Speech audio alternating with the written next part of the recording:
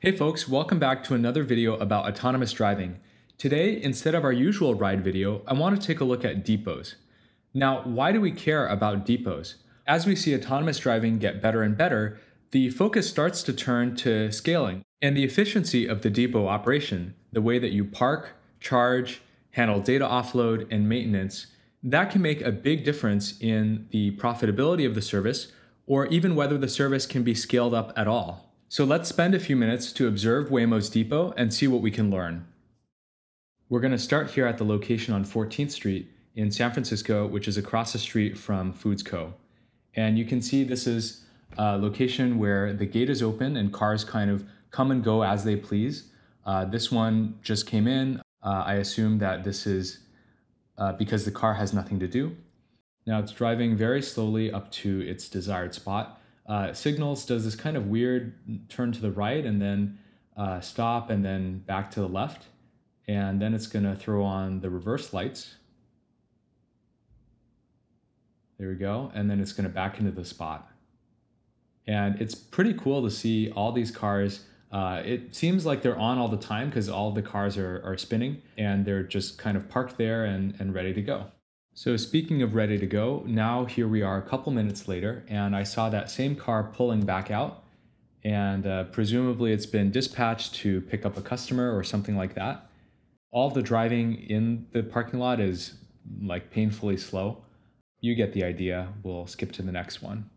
Now I'm standing by the exit of this parking lot, trying to get a better view of how the cars pull into traffic.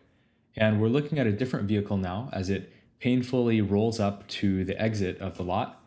And it's unclear whether this is marked as a stop sign or maybe it's just yielding to me. It's a little bit hesitant, but eventually it figures it out and needs to pull into traffic onto 14th. And because there's no one coming, it can just smoothly make that turn and we're off to the races. Now, same thing going on in this clip. We have the driverless vehicle. It's probably been hailed by someone and it's turning into cross traffic. This time there is a car coming, but it's in an adjacent lane, so it doesn't affect the Waymo, and we're off. After I saw a couple cars come and go, I got the bright idea, well, I can also hail one of these cars, and maybe I can cause one to become unparked and come out and get me. So I put the destination in as normal, and here I'm adjusting the pickup and putting it just beyond the end of the parking lot. And now, in fact, it has matched me to one of the cars that's in the parking lot. It's the one off the end that started moving and very painfully coming to my location. The interesting thing is that they've chosen to show the location of the car in the app, even when the car is within the depot. So if you hail the Waymo, you can zoom all the way in. And if you see that little line segment going into the parking lot, then that's how you know it's coming from the depot.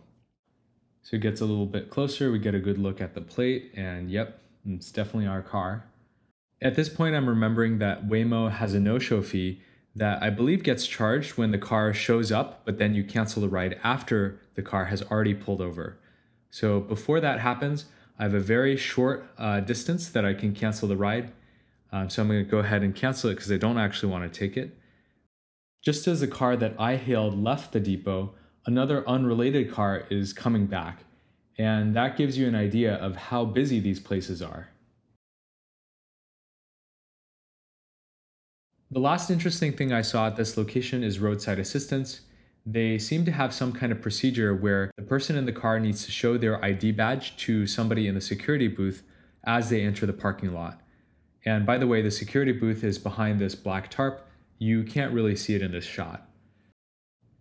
Just like the Waymos, the roadside assistance van apparently needs to turn on its hazard lights when it enters the parking lot. And then I guess they also drive very, very slowly to get to wherever they want to go. If you've seen my other videos, you know that the other roadside assistance van I saw was also a Ford Focus, and that one had its tail light broken. But this one seems to have all the lights working. Now moving on to another depot. This one is at Harrison and 3rd Street, and when I visited, there was just this one car there. This location is pretty bare bones except for some sort of garage in the back and possibly another roadside assistance van. When I visited, there was only one car parked in this lot. Unlike the cars in the other lot, this car had its hazard lights on. Now I'm going to try to hail this car just like I did with the previous depot. And then I'm going to adjust the pickup pin, tap the adjust on map button. I want to be picked up in a place that's just outside of this parking lot. That way I can maximize my chances of getting matched to this exact car. Now I'm going to tap request and we'll see what we get. Unfortunately, we did not get that car. We got some unknown car that still has a rider inside apparently, so it's not even showing us where that car is. I'm guessing we didn't get the car in the depot because the hazard lights probably have some meaning, like maybe the car needs human attention of some kind. So I'm going to go ahead and cancel, and that's the end of that. This is the third location I visited. This is Waymo's main depot on Toland Street, which is near Restaurant Depot if you know where that is. The first thing I noticed here was the increased security. This location has gates that open and close on every entrance and exit to the parking lot. Now the Waymo in there wants to get out. There is a person in the security booth who appears to be opening and closing the gate. The other locations also had gates, but those were kept open all the time. So there's nothing physically stopping you from entering the parking lot if you really wanted to. Now that the gate is all the way open, the Waymo apparently knows that it's safe to proceed, so then it's just going to come out and turn onto Toland Street at a very excruciating and slow speed. With Toland, there is significant cross traffic, but this time it looks like the Waymo got lucky. Now coming around the corner, the building to our left belongs to Waymo, and the parking lot we just saw is beyond that building. I've never seen these doors open, so I don't really know what's inside. Toward the far end of this building, we have the entrance of the parking lot that we saw earlier, and we have an inverse process of the cars exiting the depot. So in this case, the Waymo, driverless or not, is going to come up to the gate. There is a person in the security booth who needs to open and close it. If there are people inside, for example, if the car has a safety driver, the security person is going to need to see their badge before they open the gate. So I couldn't really tell for this particular car because of the distance I was at, but given that the person is opening and closing the window to their booth, it's safe to assume that car had a safety driver inside, and the driverless car after it is patiently waiting in line to enter the parking lot. If you've ever tried to catch a Waymo ride in this area, whether the destination or the pickup is here, you probably noticed that the entire depot is blocked off, so you can't actually pick destinations inside. And I assume that's a result of the security protocol here, where if you were able to do that, and you could hide somehow in the car, you know, the rear windows are pretty tinted, you could be lying down in the backseat or something like that, you could probably get into their depot that way. Now, the last car in this line is coming into the parking lot. This last one is manually driven, and it appears that this driver has chosen to turn on the hazard lights as they enter the parking lot. I assume that's part of some procedure that they're supposed to follow. And then you think that's the last car, but just as the gate closes, there's a straggler here, and it's about to show up. Yep, there you go. Poor driverless Waymo getting locked out in the cold. And fortunately, it seems like it perceives the gate pretty well as it opens and closes, waits for it to open, and then, you know, we're back on our way.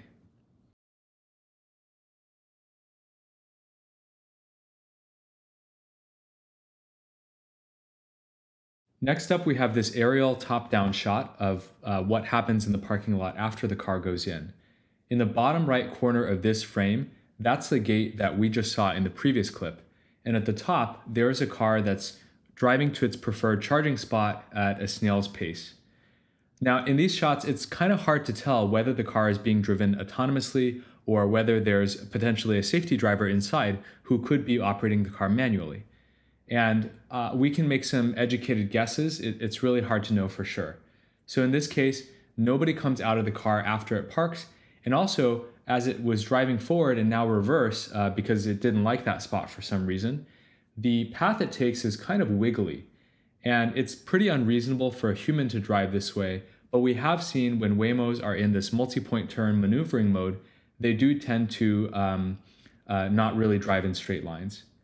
So now this car is reversing for some reason, likes this charger better or something like that. The car behind it is patiently yielding. Now it pulls in and everyone behind can go, also at a snail's pace. Here are a couple more examples of interesting autonomous parking jobs. In this clip, the car coming from the left with the art wrap is definitely driverless, so we can see through the front windshield. And it's gonna come around the corner here, taking you can see the steering wheel, it's like going back and forth. Taking an interesting large radius turn, and then it's gonna stop and think for a little bit. And the car behind, which is also driverless, is appropriately yielding. And it looks like it wants to park in the right aisle because it has the right turn signal on, but actually it's going to end up in one of the charging spots on the left here. So it's unclear to me whether the parking is indecisive about which spot it wants to take, or maybe it's it's seeing that the car is driving a squiggly trajectory and it's putting on the turn signal on either side. So that one finally makes it in, and the very patient driverless Waymo behind it can continue along its way. Now I have another clip of two cars parking at the same time. Both of them appear to be driverless, and they're coming from the left. So in this zoomed in shot, we are getting pretty lucky with the lighting at this time of day because we can see that the wheel inside is turning and there are no hands on the wheel. We can be pretty sure that these are driverless.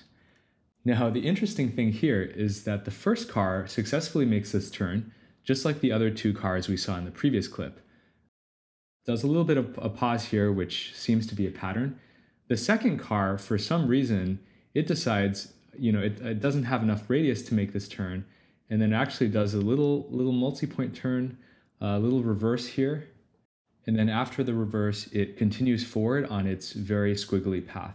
Again, with these two cars, we have interesting turn signal usage where the cars will put on the right turn signal now, but eventually at the end of this clip, they're both going to park on the left side where the chargers are. Now, while we wait for these two cars to make it to their charging spots, I want to share some observations about what happens to driverless cars during the charging stop. Somebody in a yellow vest will come plug the car in and also take a look inside, probably to make sure that there was nothing left behind and that the car is clean and ready to go. They also open the trunk on some vehicles, and they seem to spend more time in the trunk. My best guess is that this is how data offload happens. Generally, an autonomous vehicle needs to upload data about its drives, for example, the sensor data that it captures or some of the decisions that it made. The most common way is disk swapping, because you can exchange a large amount of data by just unplugging a drive and plugging a fresh one in. Since Waymo's computer is in the trunk, that's my best guess for why they need to open it on some stops. We can't rule out other data transfer techniques such as wired or wireless networking, but because they aren't running Ethernet cables out to each car, and because there's no suspicious looking antenna on the building, I think it's very likely that they're swapping disks around. When it's time to pick up a customer, just like we saw in the other locations, the cars at this location can also unpark themselves and drive toward the gate autonomously. The unparking job is a bit smoother than the parking jobs I saw, but it's still painfully slow and way slower than I would do it if I were driving the car. While we watch these two cars try to get onto the main street, I want to take a moment to discuss why that might not matter so much. It doesn't really matter if the car takes 5 minutes circling the parking lot and driving in forward and reverse to park itself, because that's time that humans are not spending parking the cars. Imagine you had 10 cars come back to the garage at the same time. You don't need 5 or 10 people to go out and bring them from the gate to the charging spots if the cars can do it autonomously, right? So you're spending robot time instead of human time. Now, robot time is not free, and eventually you do have to worry about utilization if your cars are spending a lot of time parking themselves instead of charging or serving customers, but it doesn't seem to be a huge issue for them right now. A couple more bonus clips to close out this video. I saw one car being driven to kind of, I guess, a timeout spot next to the building, and it just stayed there with the car still powered on and the doors unlocked. So not exactly sure what that's for. If you have any ideas or if you know, please reach out or leave a comment below. There's also this area in the back of the parking lot where a bunch of Waymos are parked and they're not being used. Some of them have slightly different sensors, and there's one in the top left corner that looks like it's been torn apart. Well, that's all I have for now. Thanks for watching this video. If you saw something that I missed, please make sure to leave a comment below. And if you enjoyed this video, consider supporting the channel on Patreon. Your support will help fund future video production. Thanks again and have a great day.